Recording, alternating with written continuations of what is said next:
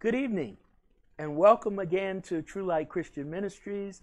At our Bible class, we are so excited that you've come and joined us for another rendezvous with God's Word. And His Word is a light unto our path and a lamp unto our feet. And so we are excited always when we are able to go and get in His Word. As is our custom, we do I'm Special, so we'll start that on today. I'm special in all the world. There is nobody like me. Since the beginning of time, there has never been another person like me. Nobody has my smile. Nobody has my eyes, my nose, my hair, my voice. I'm special. No one can be found who has my handwriting. Nobody anywhere has my taste for food or music or art. No one sees things just as I do. In all of time, there has been no one who laughs like, no one who cries like me. And what makes me laugh and cry will never provoke identical laughter and tears from anybody else ever. No one reacts to any situation just as I would react. I'm special.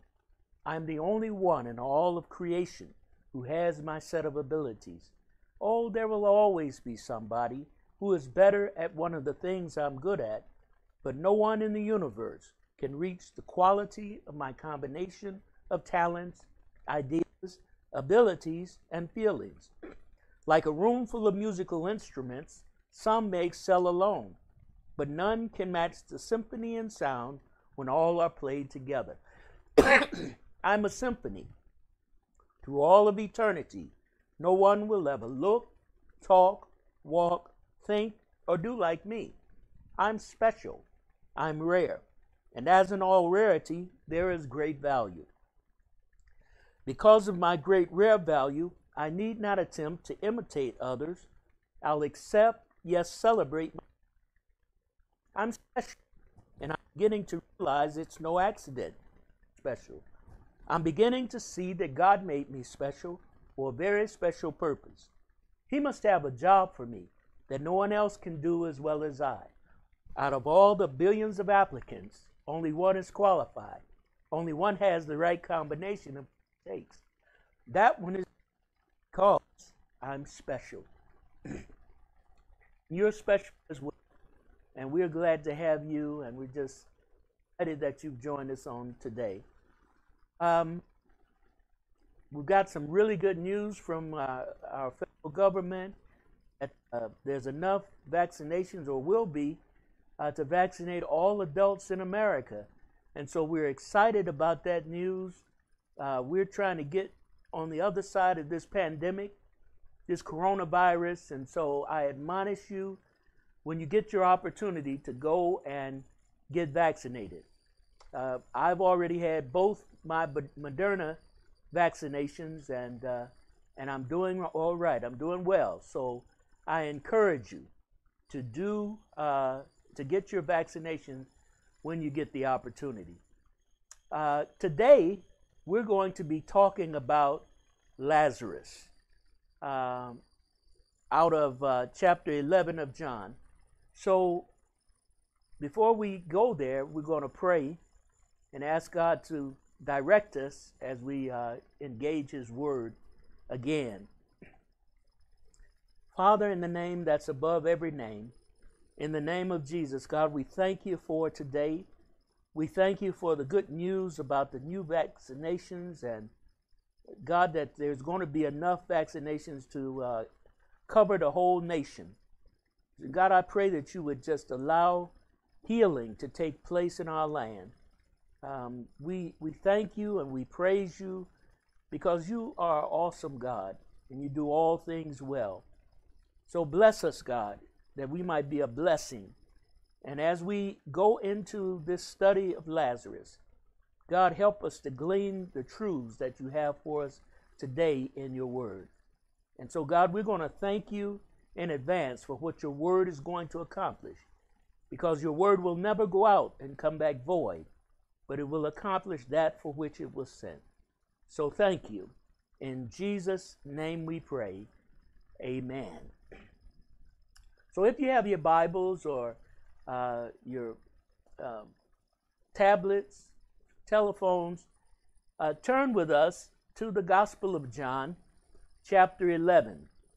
I'm going to read in the entirety this episode of Jesus and Lazarus. Now a certain man was sick, Lazarus of Bethany, the town of Mary and her sister Martha. It was that Mary who anointed the Lord with fragrant oil and wiped his feet with her hair, whose brother Lazarus was sick. Therefore the sisters sent to him, saying, Lord, behold, he whom you love is sick. When Jesus heard that, he said, This sickness is not unto death, but for the glory of God, that the Son of God may be glorified through it. Now Jesus loved Martha and her sister and Lazarus. So when he heard that he was sick, he stayed 2 more days in the place where he was. Then after this, he said to the disciples, Let us go to Judea again. The disciples said to him, Rabbi, lately the Jews sought to stone you, and are you going there again? Jesus answered, Are there not 12 hours in the day? If anyone walks in the day, he does not stumble, because he sees the light of this world. But if one walks in the night, he stumbles, because the light is not in him. These things he said, and after that he said to them, Our friend Lazarus sleeps, but I go that I may wake him up. Then his disciples said, Lord, if he sleeps, he will get well. However, Jesus spoke of his death, but they thought that he was speaking about taking rest in sleep. Then Jesus said to them plainly, Lazarus is dead, and I am glad for your sakes that I was not there, that you may believe. Nevertheless, let us go to him. Then Thomas, who is called the twin, said to his fellow disciples, Let us also go, that we may die with him. So when Jesus came, he found that he had already been in the tomb 4 days. Now Bethany was near Jerusalem, about 2 miles away, and many of the Jews had joined the women around Martha and Mary to comfort them concerning their brother. Then Martha, as soon as she heard that Jesus was coming, went and met him, but Mary was sitting in the house. Now Martha said to Jesus, Lord, if you had been here, my brother would not have died. But even now I know that whatever you ask of God, God will give you. Jesus said to her, Your brother will rise again.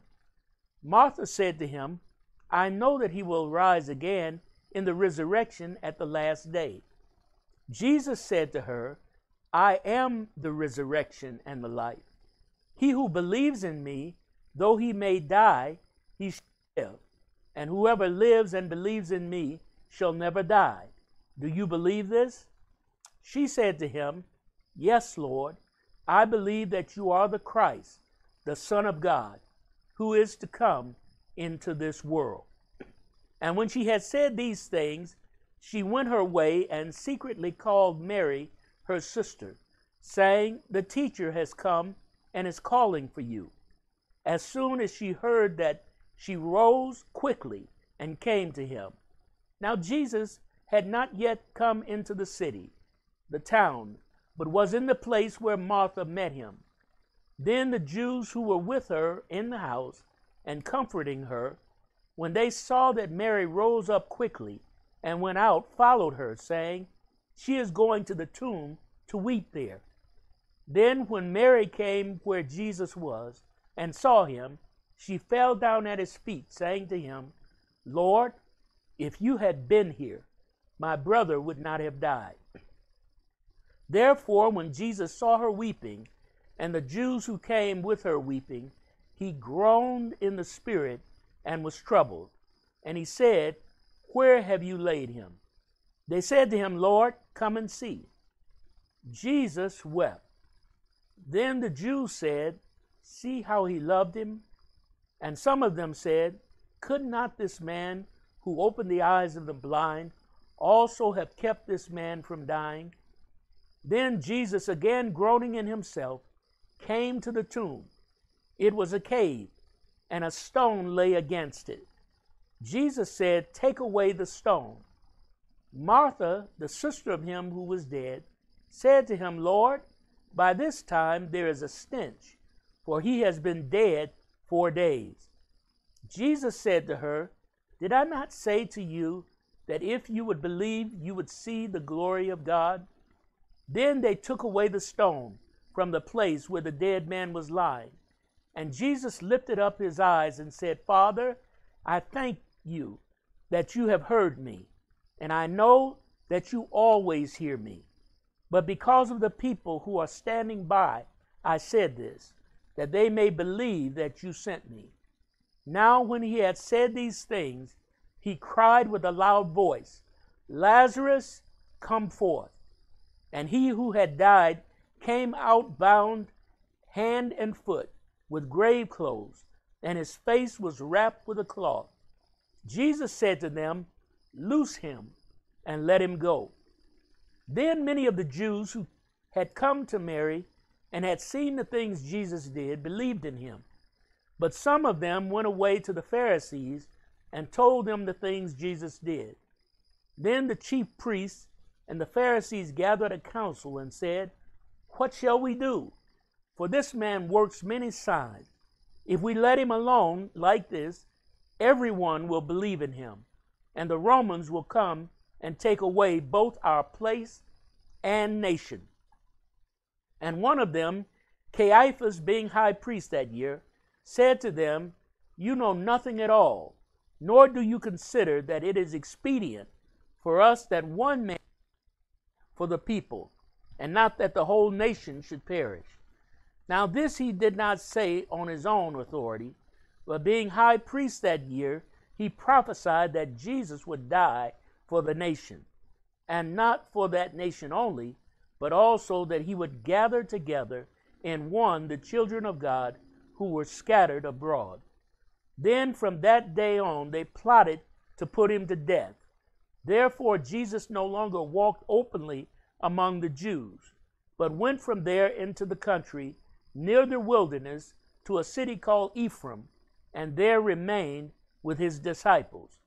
And the Passover of the Jews was near, and many went from the country up to Jerusalem before the Passover to purify themselves. Then they sought Jesus and spoke among themselves as they stood in the temple, "What do you think, that he will not come to the feast?" Now both the chief priests and the Pharisees had given a command that if anyone knew where he was, he should report it, that they might seize him. So that's the entire 11th chapter of the book of John. And of course, it talks about Jesus raising Lazarus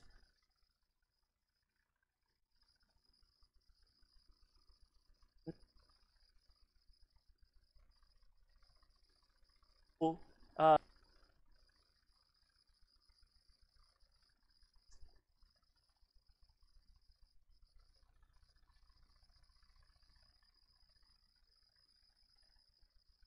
it means God has helped. Okay? Lazarus means God has helped. Lazarus was one of the few friends of Jesus Christ who was mentioned by name in the Gospels. In fact, we're told that Jesus loved Lazarus, and he also loved Mary and Martha. Lazarus must have provided his house for his two sisters who lived with him. They could have been widows, but they were being taken care of by their brother. And Jesus many times would go to the house of Lazarus for some R&R, some rest and relaxation. The hometown, Bethany, was a small village about 2 miles southeast of Jerusalem. And Jesus would go there to get away from the crowd. Jesus got an urgent message. And the message was, your friend Lazarus is sick. Now, I want to just stay here just for a moment, because many times when people pray, they want the Lord to move right away and don't understand that the Lord has a purpose and He has a plan for everything. If He does not move, you think He ought to move, it's not because He hasn't heard your prayer. It's not because He's not in your situation. It just means that your time is not God's time. Your wanting to make things happen will only exacerbate your situation. What we need to do is wait on the Lord. We need to understand that when Jesus shows up, He's always on time. And so when Jesus got the message that Lazarus was sick, Jesus did not get in a hurry. As a matter of fact, He waited 2 days longer. Lazarus, in the meantime, died. Now, some people would have thought that, there was no need for Jesus then to go to Bethany, since Lazarus was already deceased. But Jesus told His disciples, we need to go see Lazarus because he sleeps. It's interesting that Jesus talks about death as sleep.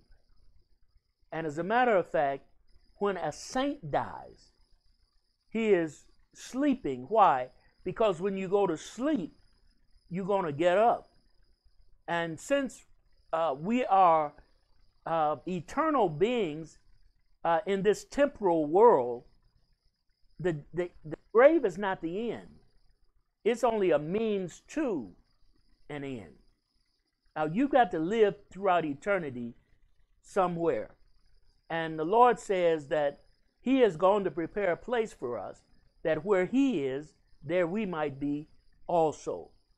But in this instance, He tells the disciples, we need to go see Lazarus because he sleeps. Now, when the disciples heard that Lazarus was sleeping, they said, well, if he sleeps, he doeth well. Because everybody needs some rest. Everybody needs to revitalize. When we go to bed at night, our hope is that, we get a good night's sleep so we can be refreshed for another day. But Jesus waited until 4 days. Now, why did Jesus wait until 4 days? This is very important in this story. There was a belief that if a person died, that the spirit of the person hovered over the grave for 3 days, so that it would be possible for a person's spirit to re-enter the body and for the person to revitalize in 3 days. Jesus waited until 4 days to take away every notion that Lazarus had the ability to come back. And so when the 4 days came, Jesus said, let's go to Bethany. We got to go see Lazarus because Lazarus is dead. He goes to Bethany, and when he is on his way to the house, Martha, you all remember Martha. Martha was the cook. She could burn. And, you remember that there was a time when Martha was in the kitchen and Mary was at the foot of Jesus, and Martha told Jesus to tell Mary to come in and help her. Well, Martha ran down to where Jesus was, and she says something that we understand and we appreciate. She says, Lord, if you had been here, my brother would not have died. Now, I know many of you that are listening to me right now have suffered loss. Certainly this coronavirus has claimed the lives of over 500,000 people just in the United States. And many of you have had to grieve, not even being able to say goodbye, not able to really have the kind of services that we've known in the past, and it has been difficult. But let me say to you that simply because things did not work out the way you think they ought does not mean that Jesus was not there. As a matter of fact, he's always around. He is always in control. We have to trust in him that he knows what's best. And so that I am the resurrection and the life. You know, when we read scripture, we got to believe. You know, I tell people all the time, before you open the Bible, you need to open your heart. Because if you open your heart before you open the Bible, God opens his mouth and he speaks to us. And we're able to receive what he says by faith. Faith is believing what you cannot see. And so Martha, he asked her, do you believe that I am the resurrection and the life? And give Martha credit. She was honest. She said, I believe that in the last day that I will see my brother, because I believe that you are the resurrection and the life. But Jesus didn't ask her if she would see him in the future. Jesus' question was a present tense question. Do you believe that I am the resurrection and the life? And when Martha told Mary that Jesus was there, Mary gets in a hurry to come and talk to Jesus. You know, sometimes we really want to make Jesus do what we want him to do. But we need to understand this, that Jesus is not our servant. We are his servants. And so we need to understand that he has a plan, and he's going to work that plan, and we've got to be in accord with the plan of the Lord. When Mary comes to see Jesus, the Bible says that Jesus groaned within himself. He was moved because of the death of Lazarus and because of the grieving of Mary and Martha. Notice that Jesus wept. This is the shortest verse in the Bible. Jesus wept. I want us to understand this, that Jesus loves us and he cares. He cares about what you're going through. He cares about the storms that you're in. Everything that you and I face, he already faced. And so he appreciates that this journey is tough and tedious, and he will be right with us every step of the way. So Jesus asked them, where have you laid him? Can you see this processional as Jesus is walking toward the graveyard? And the people who were with Mary in the house are walking to the graveyard not knowing what is about to transpire. Jesus tells them, he says, remove the stone. When you read the text, it's clear. Martha says, Lord, maybe we should not have moved this stone because by this time he stinketh. In other words, rigor mortis has set in. And maybe it's better off to leave him the way he is. But Jesus didn't go to the cemetery to leave it the way it was. Oh my goodness. I've got to tell you something exciting. That every time we go to the graveyard, and sometimes we have to watch a loved one leave. As a matter of fact, as a pastor, some of the most solemn words that I have to say is earth to earth, ashes to ashes, and dust to dust. But that's not the end, because Jesus did something for us, and he's coming back for all of his children because he's prepared a place for us. Well, in this instance, in John chapter 11, he tells them, remove the stone. Now, why would Jesus tell them to remove the stone? This is very important.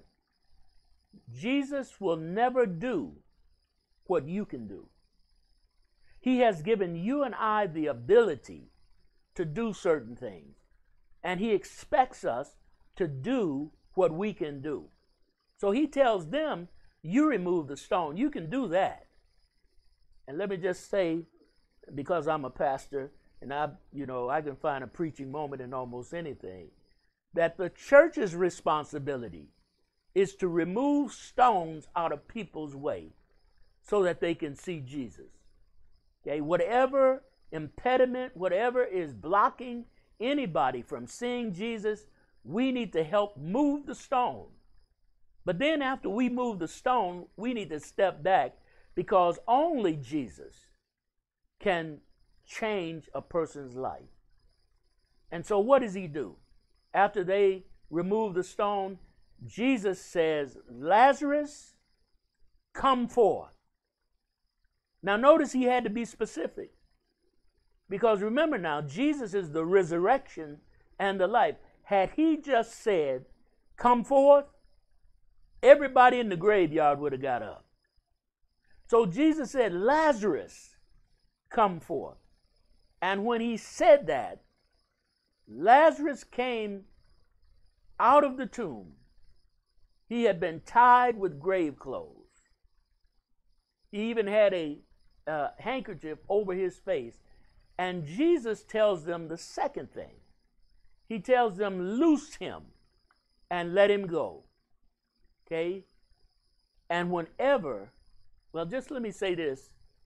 If you're a fisherman, which I am not, but if you like to fish, I've never heard anybody catch a clean fish. You catch fish, you got to clean them. You got to scale them. You got to prepare them for, frying them and baking or whatever you're going to do to cause dinner to happen. Well, anytime somebody comes out of the world and comes to the Lord, they need to be cleaned up as well. But the Lord is the one who can clean them up, but we as the church have to loose them and let them go. Why? Because the master has need of them. It's no secret what God can do. What he's done for others, he'll do the same thing for you. And so they loose him, and can you imagine the excitement of Mary and Martha when they see their brother Lazarus alive? How many of you all know that Jesus can do the impossible? What seems impossible to man is possible with God. And so we need to rest in the knowledge of knowing that the Lord is in charge and he knows what he's doing. Now, the story doesn't stop there. If you keep reading the chapter, what you're going to find is that some of the Jews who saw the miracle believed that Jesus was who he said he was. But the text is that some other Jews went to the Pharisees and the scribes and they told what had happened. You would think that everybody in the town would have been excited about what Jesus had done. Everybody wasn't excited. As a matter of fact, they started to plot and to scheme how they could take Jesus so that they could put him to death. But not only Jesus. Read the text real closely. It also says that they sought to kill Lazarus. Why did they want to kill Lazarus? He hadn't done anything wrong to them. But you see, Lazarus was evidence that Jesus was who he said he was.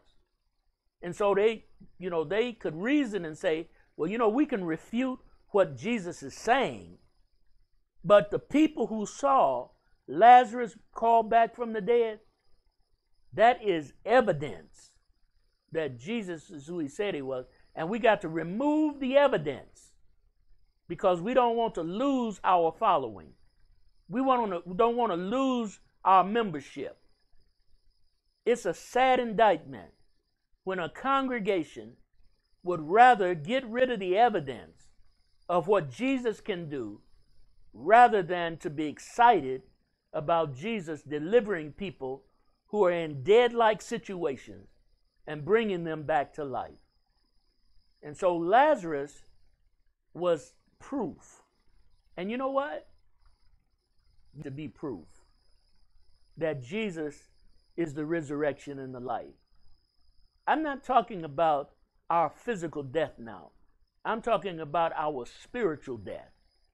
I'm talking about those of us who have been redeemed, those of us who have been washed,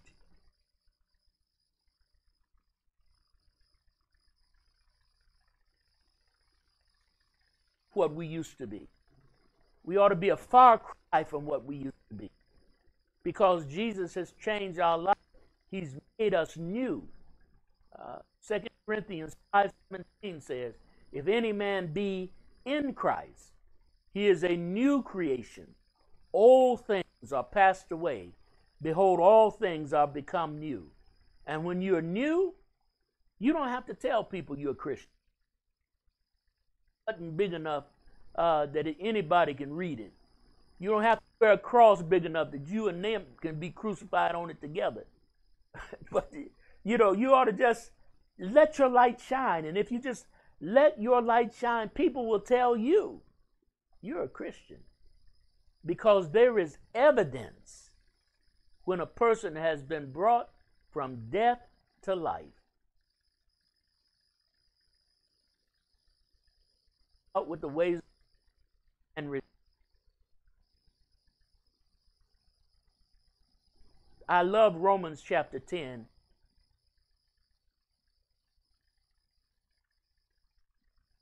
The Lord Jesus, and believe in your heart that God has raised Jesus from the dead, you can be saved. For with the heart man believes unto righteousness, and with the mouth confession is made known unto salvation. And then Romans 10:13 says, for whosoever shall call upon the name of the Lord shall be saved. And so I know that I am talking to people who once were dead, but the Lord has given you a new life. He's given you a new purpose. He's given you new direction. And because of that, because we are blessed, we need to be a blessing to those we come in contact with. So it's always exciting when we go to John chapter 11 and read about the physical resurrection of Lazarus. But understand this, that the Lord is still in the resurrection business, not only in the physical sense, but also in the spiritual sense.